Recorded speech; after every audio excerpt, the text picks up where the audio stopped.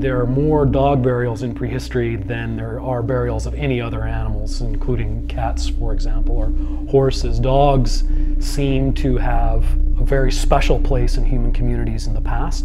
As soon as we see in the archaeological record skeletal remains that look like a modern dog, we see dogs being buried. I mean, 14,000 years ago, we see the first dog burials appear. I started about 12 or 13 years ago doing archaeology in Siberia around Lake Baikal as part of a long-standing archaeological project that's centered here at the University of Alberta.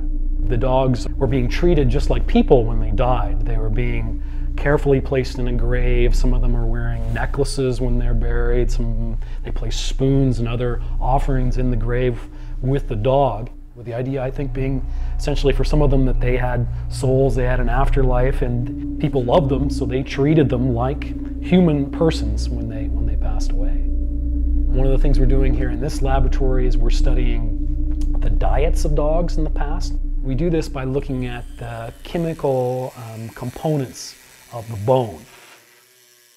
The big question in dog domestication research has been, where and when did dogs emerge from wolves? But I don't think it really tells us very much. I'm more interested in what can we learn about people's relationships with dogs in the past and learn more about our own relationships with dogs.